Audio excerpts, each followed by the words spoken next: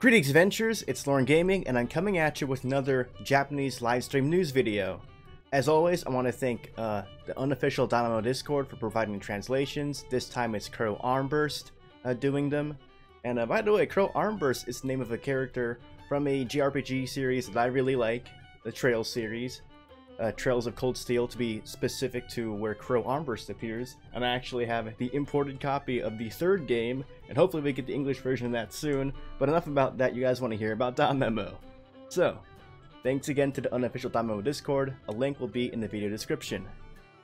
Now, as you can see here, I presented everyone with a picture of Ryu because this upcoming update is very relevant to Ryu, my favorite character. So let's get on into it, but that's going to be a little bit later on in the news. First of all, this is something that might not be relevant for English players because we have heard nothing about this campaign in specific. This is the 6-star equipment campaign.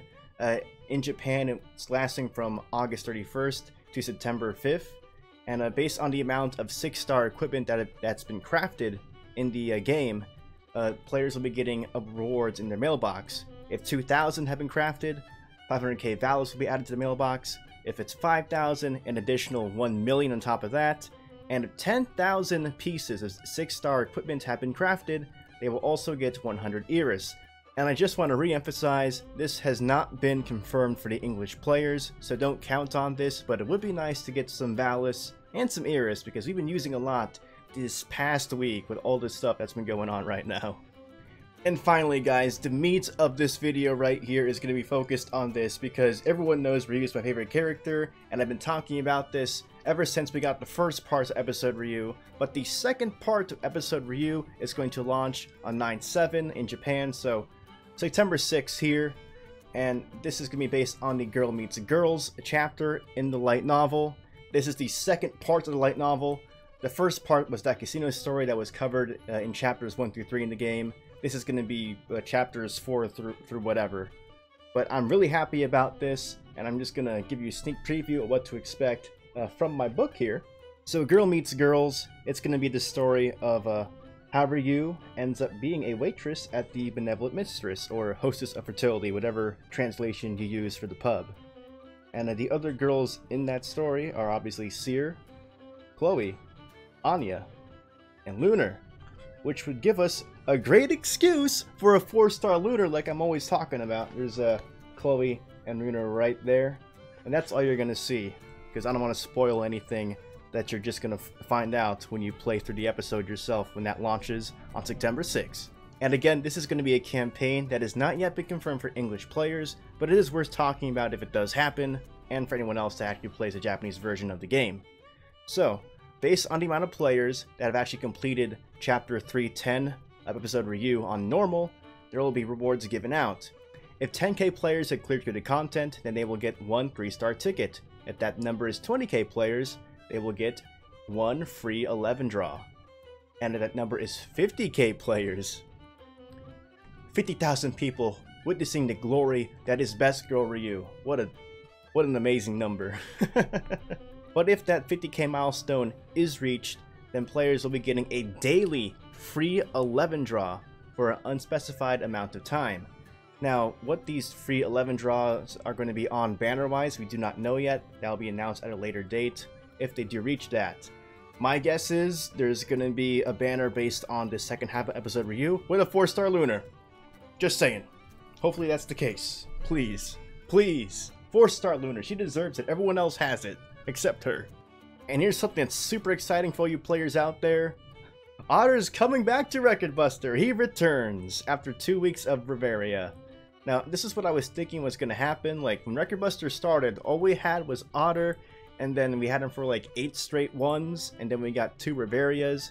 So, what I believe is happening is that we're just going to be alternating between the two, so it doesn't get stale. Because I doubt you guys wanted to play through 8 straight Record Busters of Riveria like we did with Otter, so going between the two is the correct choice until we get possibly another boss in the future. And finally, we had some updates on the current Debutante event.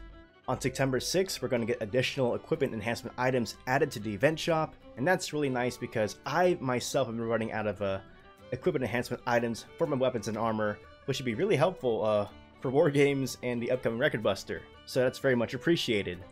And on September 13th, you guys may have noticed, if you've been clearing through the Debutante event, the last 3 quests are locked.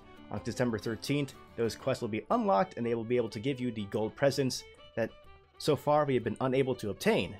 And with those gold presents, they'll be adding items into the shop for exchange for those. Gnome tickets, 2-star tickets, additional equipment enhancement materials, and Valis will be added to the shop. And also, there will be time-limited missions added into the game based on your gold present milestones. So any additional rewards we're getting is very much appreciated.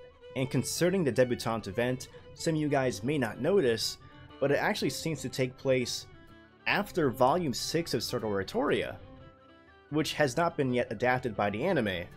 The anime has actually only adapted up to the end of Volume 4 in Sword Oratoria, so it's very interesting that previously the game has not been adapting beyond the anime, but this Debutante event seems to be happening after Volume 6 of Sword Oratoria, so that's very, very interesting.